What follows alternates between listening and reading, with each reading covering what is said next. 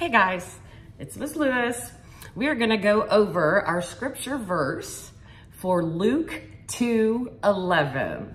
There are 4 signs that you will need to know.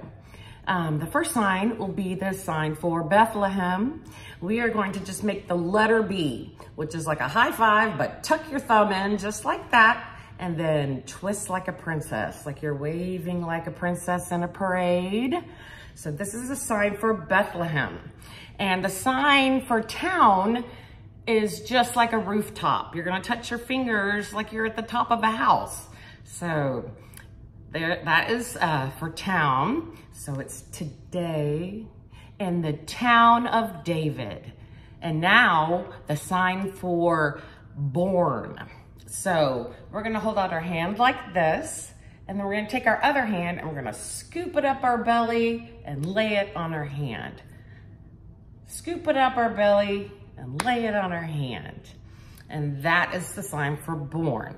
And we already know the sign for Jesus, and it would be the same for Christ our Lord. So we are just going to touch our hands where Jesus was nailed to the cross, just like that. Okay, I'll put it all together for you. Here we go. Hold up your B's and we will go. Today, in the town of David, a Savior has been born to you. He is Christ the Lord. Luke 2:11. Good job.